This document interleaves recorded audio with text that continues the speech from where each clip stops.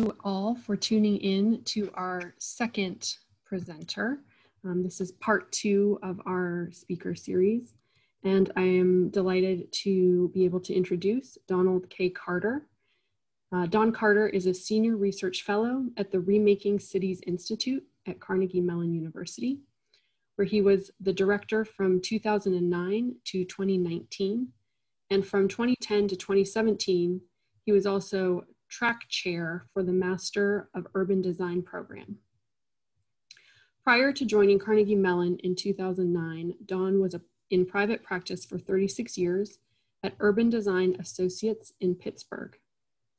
He is a fellow of the American Institute of Architects and a fellow of the American Institute of Certified Planners.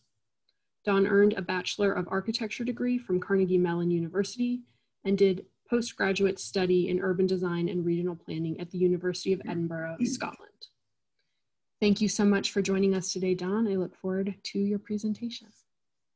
Thank you, Amalia, and greetings from Pittsburgh. And, excuse me, from Carnegie Mellon University. I'll be speaking on remaking small post-industrial cities. My talk will be in 2 parts. Part 1 will be lessons learned from 10 post-industrial cities in the US and Europe. In part 2, I will examine 5 small post-industrial cities in the Pittsburgh region through the lens of those lessons learned. Part 1, Remaking Cities is the subject of my book, Remaking Post-Industrial Cities, Lessons from North America and Europe. It's focused on the 30-year period from 2085, excuse me, to 2015, and features 5 US cities and 5 European cities. The US cities are Pittsburgh, Buffalo, Detroit, New Orleans, Milwaukee and New Orleans.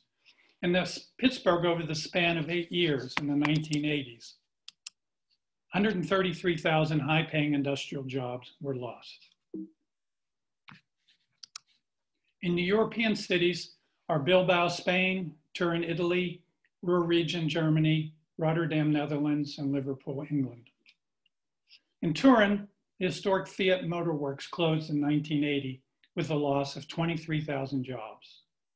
But these 10 post-industrial cities have come back in the last 30 years, and some a little more successfully than others. There are lessons to be learned from their regeneration. And it was surprising how much congruence there was from city to city. The first lesson is it takes time. None of these transformations happened overnight. It took decades of hard work, successes, mistakes, and even restarts. For example, the redevelopment of the industrial Menominee Valley in Milwaukee has been ongoing since the 1980s. Milwaukee, once a center of steelmaking and breweries, is still not giving up on manufacturing. In Bilbao, starting in 1987, it took 25 years to complete the first 2 lines of the Bilbao Metro, as well as the tram system. The scale is metropolitan. Bruce Katz, who was with the Brookings Institution at the time, proclaimed in his 2013 book, The Metropolitan Revolution, that regions are where the action is and will be in the future. There is no real national urban agenda. Katz says the federal government has left the building. The best example of regionalism in my book is the Ruhr region, once the steel and coal heartland of Germany, where 53 cities are acting as one region. You need a long-term vision. Unfortunately, it often takes a dramatic economic downturn or a natural disaster for city leadership to come together for a vision of rebuilding and transforming the city. This rather innocuous document from 1985 is the cover page of the most important transformative effort after the collapse of Pittsburgh's manufacturing economy. Strategy 21 was a consortium of the city of Pittsburgh, the County of Allegheny, the University of Pittsburgh, and Carnegie Mellon University. Strong emphasis was placed on diversifying the economy, but government support at the state and federal level was still needed and essential. However, unlike in the past, when they applied for government grants kind of willy-nilly, each group asking for its own piece of pie, it was decided to prepare one short list of must-have projects and for the city and the county to be unified in their lobbying efforts. 4 high-profile projects were targeted: construction of a new international airport terminal, winning the competition for the Software Engineering Institute at Carnegie Mellon University, receiving one of 5 federally funded supercomputers, and being designated the National Robotics Engineering Center at Carnegie Mellon University. By the 1990s, all 4 were in place. In Buffalo, another city that lost its steel industry in the 1980s, One Region Forward was published in 2015 after 3 years of community engagement. Diversify the economy. For the last 30 years, now 35 years, these 10 cities have striven to replace lost jobs in their basic industries, trying to find new jobs in technology, medicine, education, services, tourism, and value-added manufacturing. Now, Pittsburgh may be the most exemplary. The engines for that transformation of Pittsburgh were the universities and the medical center in the Oakland neighborhood. In the foreground, you can see Carnegie Mellon. In the middle ground is the University of Pittsburgh and the 5 research hospitals of the University of Pittsburgh Medical Center. In the background, just a few miles away, is downtown. Today, Pittsburgh indeed has a diverse economy, with legacy headquarter companies still in place like US Steel, Alcoa, Heinz, and PPG. But Pittsburgh has the largest number of Google employees outside of Silicon Valley in New York City.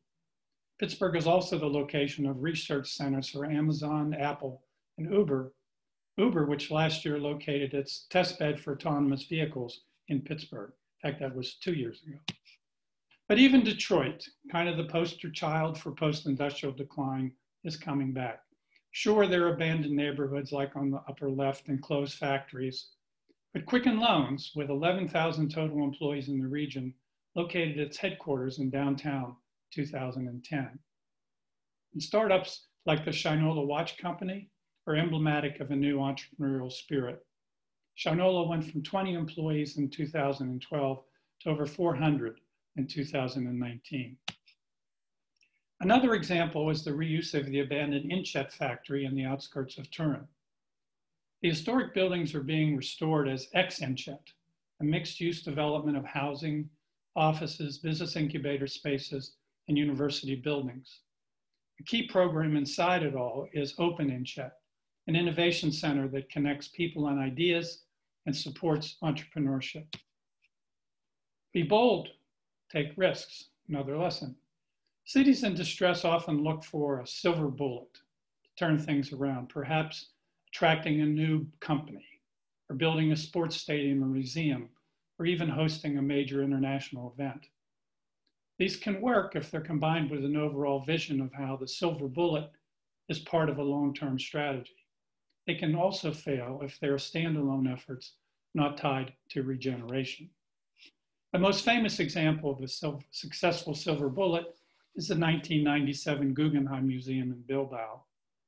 The museum was a key element in the long-range strategy to revitalize the city after the disastrous flood of the Nervion River in 1983. The 2001 Milwaukee Art Museum and the 2006 Winter Olympics in Turin were also bold risks that paid off because they were part of a long-term strategy. You can't do it alone. The 5 US case studies document the increasing use of public-private partnerships. This is a relatively new economic development technique that has evolved in the US since the 1950s. In essence, government works with philanthropic foundations, for-profit developers, and not-for-profit developers to finance and implement projects. Often 10 or more funding sources are cobbled together to make a project happen. Here is an example of a public-private partnership in Buffalo, where the city, county, and the nonprofit Olmsted Parks Conservancy formed a partnership for the restoration and maintenance of the 6 historic parks and 7 parkways designed by Frederick Law Olmsted, the father of American landscape architecture. Leadership is important. Turin offers a great example. Valentino Castellani, a college professor, was elected mayor in 1993, a watershed moment for the city. Castellani presided over the 1995 and 1998 city master plans, resulting in the successful bid for the 2006 Winter Olympics that led to the revitalization of the central city. In the Ruhr region, Dr. Karl Gonzer, from 1989 to 1999, led the International Building Exhibition that created the $3.5 billion Emscher Regional Landscape Park with over 100 industrial preservation and open space projects. Citizen engagement is also important. Top-down leadership was the norm after World War II on both sides of the Atlantic. Poor people, minorities, and immigrants had been particularly disenfranchised. However, outreach to citizens has become standard practice in the US and in fact in most of Europe. For example, the 2013 Detroit Future City Plan had 163,000 individual stakeholder interactions over 3 years. The strategic plan of Turin in 2000 included a 2-year-long public outreach effort that engaged a broad segment of civil society, the first process of its kind in Italy. Strengthen the central city. The emptying out of the central city was a major consequence of the collapse of big industry in the 1980s. It became clear that investments had to be made again in the core. In Pittsburgh, investments were made in bikeways and parks. The crown jewel is the Pittsburgh Cultural District in downtown on the lower right. It includes 5 performing arts theaters, restaurants, and art galleries, attracting 2.5 million visitors per year. Another example of center city investment is in Rotterdam, a port city like Bilbao that lost its shipbuilding industry to Asia. The market hall that opened in 2014 is a mixed-use project consisting of apartments, fresh food stalls, a supermarket, and a public gathering space. Investment in culture, heritage, and quality of life must track parallel with economic revival. Cities have converted industrial buildings, brownfield sites, unused railroad lines, and abandoned docks to parks and trails, combined with mixed-use development. The redevelopment of the derelict Albert Dock in Liverpool in 1988 is a good example. Liverpool, once the busiest port in the world, lost 40,000 jobs in the 1980s and went into steep decline. Albert Dock was the start of its comeback. In 2003, Liverpool was named the European Capital of Culture for 2008. This year-long festival brought 10 million visitors to the city with a $1 billion economic impact. And there's the preservation and restoration of the unique culture of New Orleans after Hurricane Katrina, including Mardi Gras, the African American Indian Parade Clubs, street musicians, and the annual Jazz and Heritage Festival. Develop sustainably. The environmental movement has accomplished much since the first Earth Day, all those years ago in 1970. Its impact on the built environment has been profound for buildings, infrastructure, and public health. Now, climate change has added additional concerns, especially for low-lying coastal cities like Rotterdam and New Orleans. Today, best practices in ecological planning on the right are being employed to prevent future catastrophes, like the deadly aftermath of Hurricane Katrina on the left, 2005. Lastly, and not surprising, coming from an architect and urban designer, good planning and urban design matter. Redevelopment mistakes were made after World War I in the name of modernism in the US and in Europe. The intentions of community leaders and the planners were good, for sure, but the designs were often devastatingly bad. Our cities have been recovering from these ill-conceived projects ever since. The rebuilding of Rotterdam after the extensive bombing in World War II is a case in point. Historic traditions were cast aside in favor of isolated housing blocks, like on the right, but with few amenities, such as shops and parks. This occurred not only in Rotterdam, but across war-torn Europe. In the US, similar mistakes were made in the name of urban renewal in the 1960s. The plans were based on new post-World War II modernist design principles that ignored the historic contents and the fine grain of those neighborhoods. In Pittsburgh here, 28 acres of the Lower Hill District were targeted for demolition. 8,000 residents, mostly African American, and hundreds of businesses were displaced and replaced by a sports arena, boulevards, and lots of surface parking. But good design and planning have prevailed in Pittsburgh. Market Square in downtown Pittsburgh was redesigned as a European piazza after decades of poor maintenance and a deserved reputation for crime and drugs. A new mixed-income housing was built on the site of the Lower Hill District Urban Renewal Project we just looked at. Even small post-industrial cities like Chattanooga, Tennessee, Hamilton, Ontario, Bristol, England, and Saint Etienne, France, are being remade. I'll now turn to part 2. In recent years, I've pivoted my research from big cities in the US and Europe to smaller mill towns in the river valleys of southwestern Pennsylvania. Many are still struggling, 40 years after the collapse of big steel and other basic industries in the 1980s. Some are beginning to resemble ghost towns, but others have begun to come back. In this concluding section, I will examine 5 towns that are revitalizing in the context of the lessons learned in part 1. In the interest of time, I'll focus on just 4 lessons learned. You need a long-term vision, you can't do it alone, invest in culture and heritage, and develop sustainably. The towns are McKees Rocks, Etna, Millvale, Sharpsburg, and Johnstown. The borough of McKees Rocks is just 6 miles northwest of Pittsburgh along the Ohio River. The boroughs of Millvale, Etna, and Sharpsburg are a few miles northeast of downtown Pittsburgh along the Allegheny River. These 3 boroughs recently formed the Tri-Borough Eco District. Johnstown, the 5th and largest town, is 65 miles east of Pittsburgh along the Conemaugh River. You can see the red dot there of Johnstown. The 5 towns have much in common. They were all ancient sites of Native American settlements by virtue of being at the confluence of creeks meeting rivers. They subsequently, of course, were locations of French and English trading posts in the 18th century. Here's a depiction of George Washington negotiating with Seneca Chief Gaius Suda in 1753 at the future site of McKees Rocks. The extension of the Pennsylvania Canal to western Pennsylvania in 1831 and the Pennsylvania Railroad in 1851 led to the expansion of industry and population in the Pittsburgh region.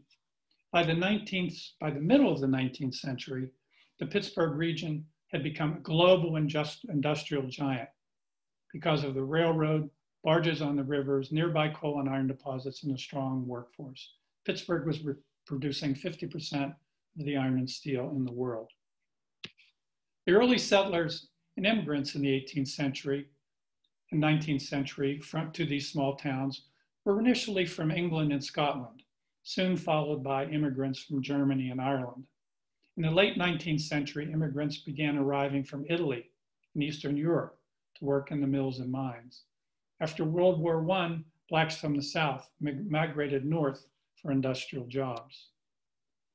Most river towns prior to the 1960s had ethnic enclaves centered around churches and social halls, where Ukrainians would be here, Irish there, Polish there, Jews there, Italians here, blacks there, and so on.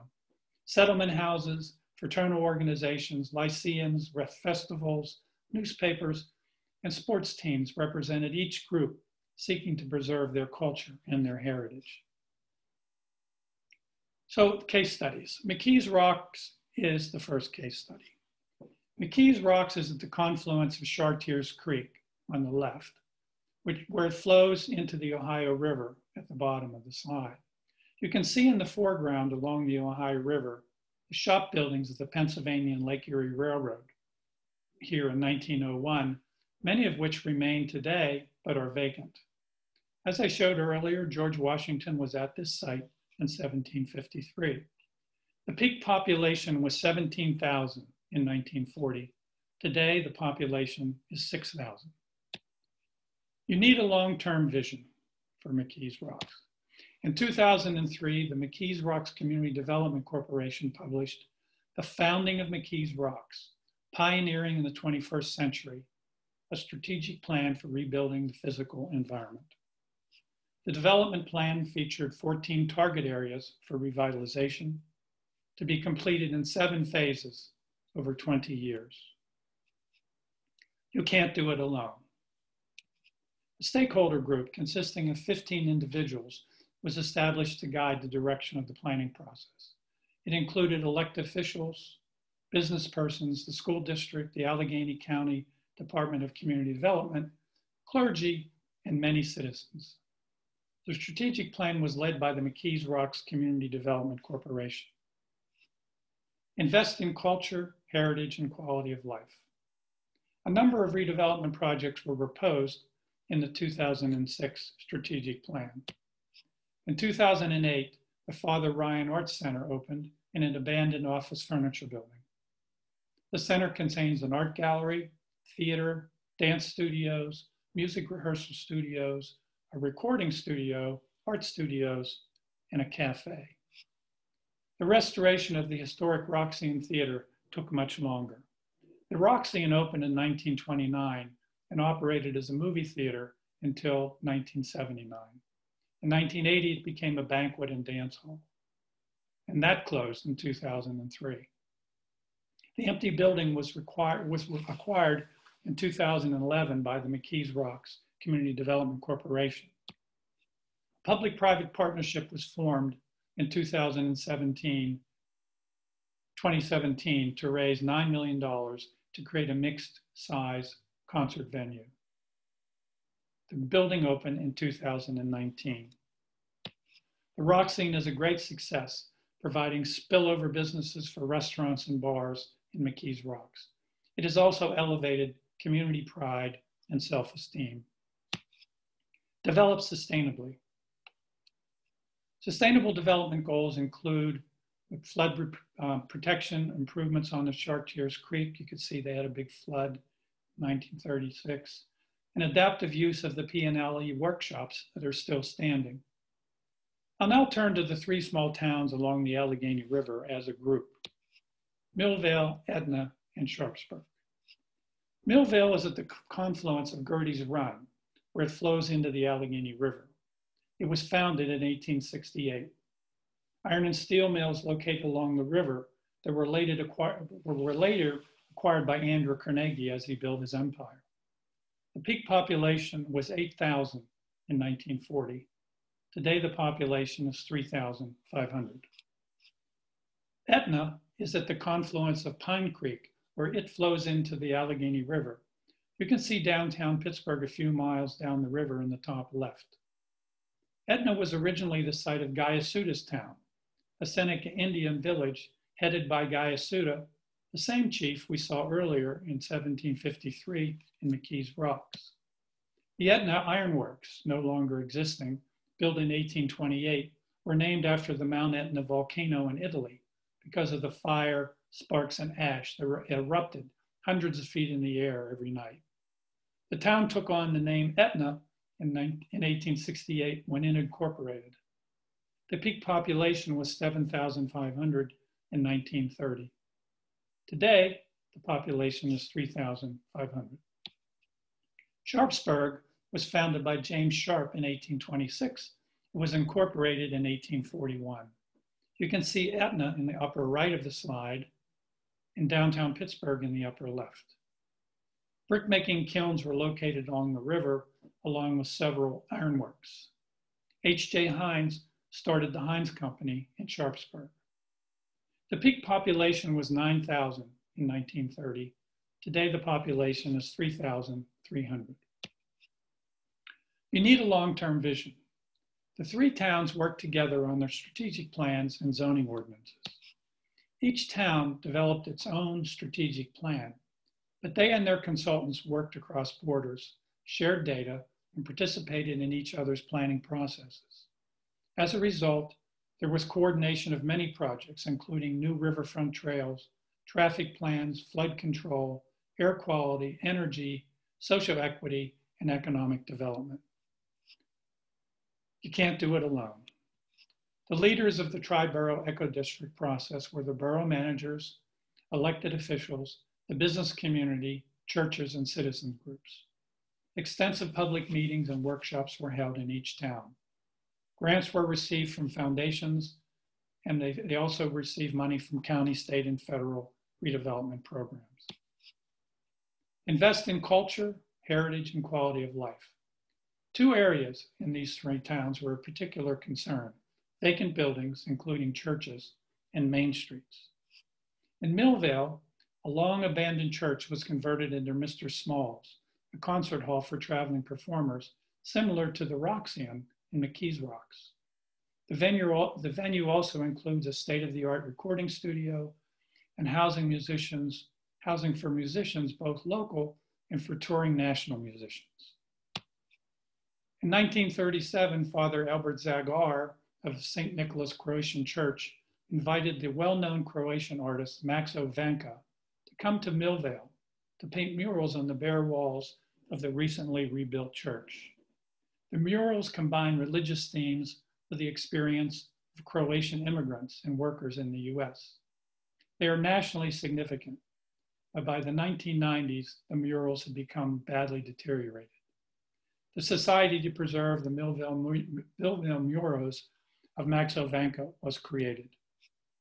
Today, they are a tourist attraction with guided tours. David Byrne of the band Talking Heads viewed the murals while on a recent national concert tour to Pittsburgh. He said, "The murals by Maxo Vanka are spectacular. The Diego Rivera of Pittsburgh, I would say." In Etna, Butler Street, the main commercial street, is attracting new restaurants and businesses into formerly vacant storefronts, including the fashion design store and studio of Kia Tomlin, the wife of the coach of the Pittsburgh Steelers.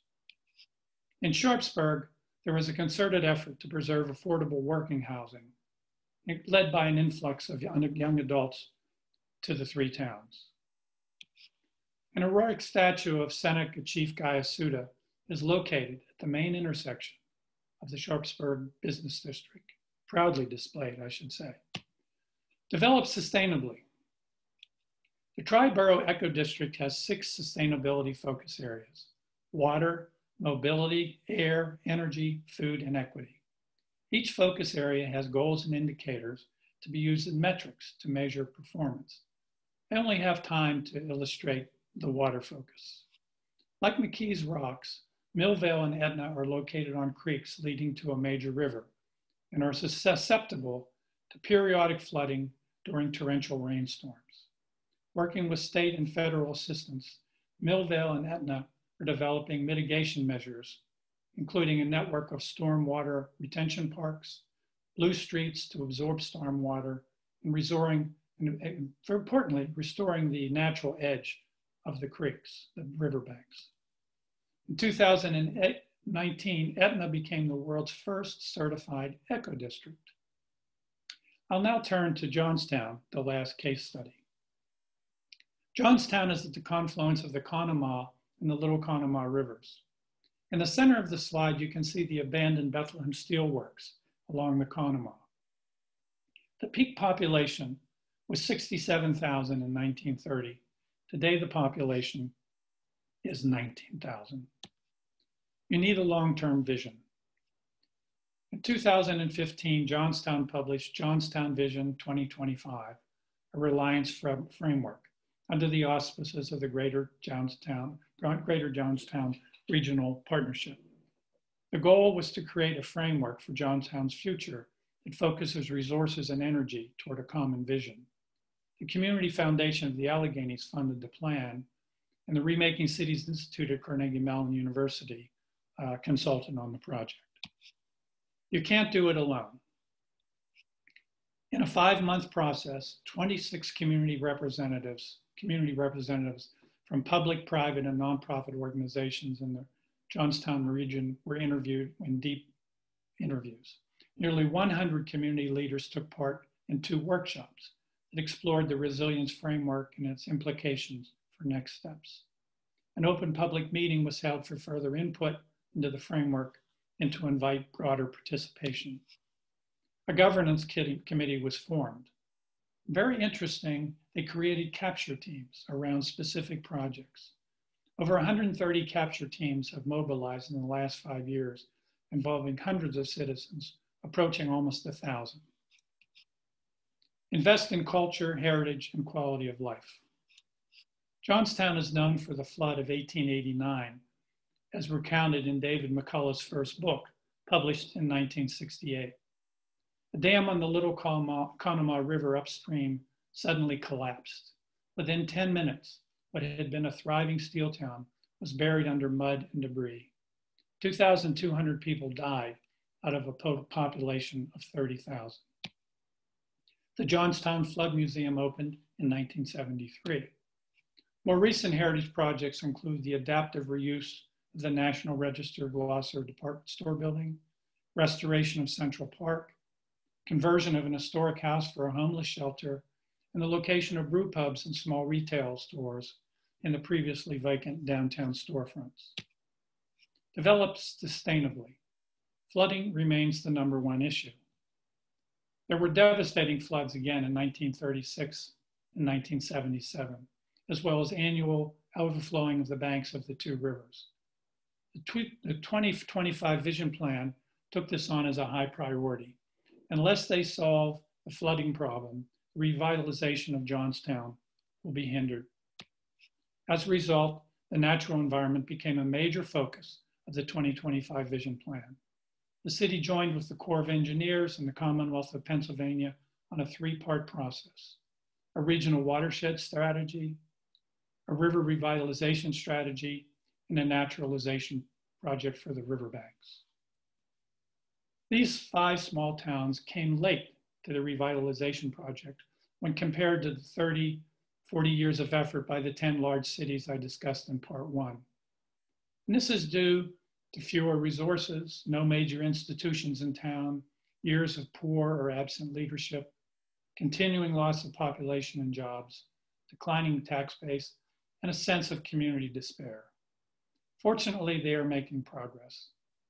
But many other small towns in the region are still in dire condition, with persistent problems of entrenched white and black poverty, race and class inequities, chronic public health problems such as obesity, asthma, and opioid addiction, deferred maintenance of infrastructure, and outright abandonment. And who knows the long-lasting impact of the COVID-19 pandemic on these towns. Nevertheless, we can look to the recent successes in McKees Rocks, Millvale, Etna, Sharpsburg, and Johnstown as exemplars of community resilience when the right ingredients are in place. Most important, the involvement of citizens in developing and implementing a long-range vision plan. None of the 5 towns is out of the woods yet.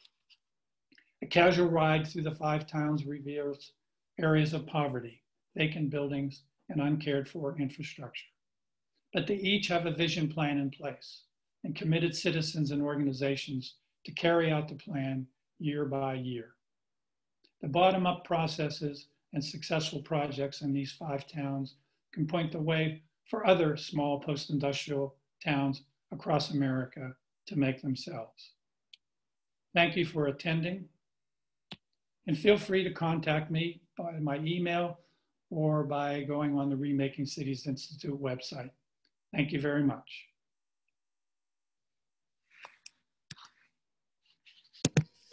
Thank you so much, Don, for that great talk. As I get this slide up, I will make sure that people who have attended this or listened to this presentation know that this is one of a 3-part set. This is part 2. We heard from Rachel Weber in part 1, and we're looking forward to hearing from Ray Gastill in part 3. We'll then have all 3 of the presenters to have an open discussion on October 26th at 5 p.m. Eastern. To register to be part of that discussion, please register at www.ncpe.nicp.us. And you're also welcome to send questions in advance of that discussion so that we can have some interesting questions to pose to all three of the speakers when we join together to talk then. Thank you again, Dawn, and I look forward to hearing from our final speaker in part 3.